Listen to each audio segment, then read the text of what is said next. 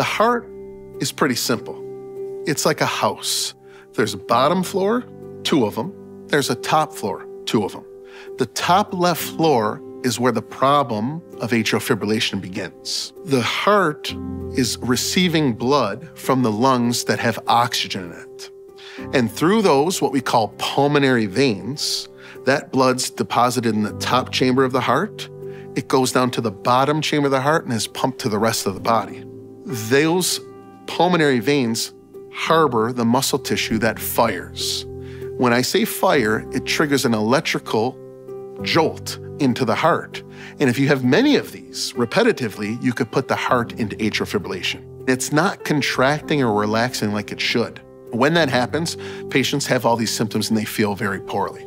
The conditions that increase the risk of atrial fibrillation, the number 1 and number 2 are probably hypertension, which is very prevalent in our population, and sleep apnea. It's very important for patients to see a cardiologist early, and then usually that leads to a referral to electrophysiology if someone has atrial fibrillation. The longer atrial fibrillation occurs, the more likely it is to continue to occur, and the harder it is to treat.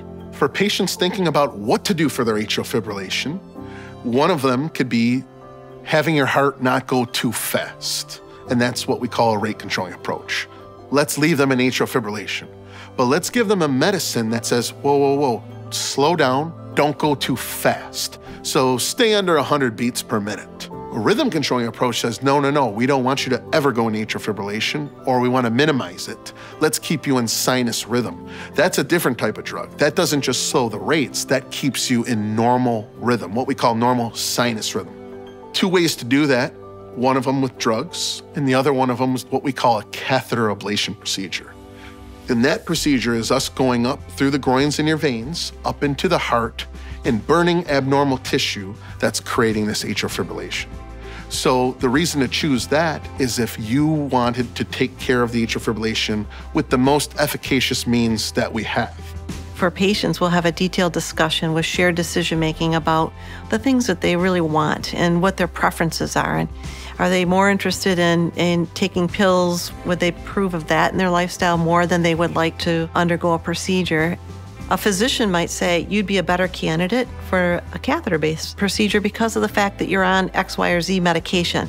And X, Y, or Z medication will interfere with some of the heart rhythm medications. But there can also be physiologic reasons, such as really low blood pressure.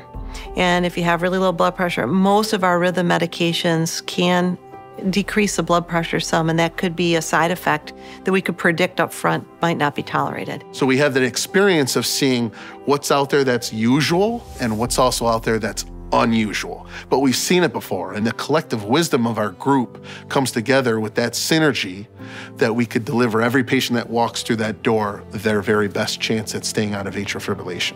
We make the effort to go beyond the diagnosis of atrial fibrillation to really understand what's underlying that and then to address those problems before we jump ahead to the therapy. We know that we have this ability to help you feel so much better, even though it's a procedure and we understand it can be scary. Our goal is to make you not scared. Our goal is to make you feel really good with an excellent quality of life for the rest of your life.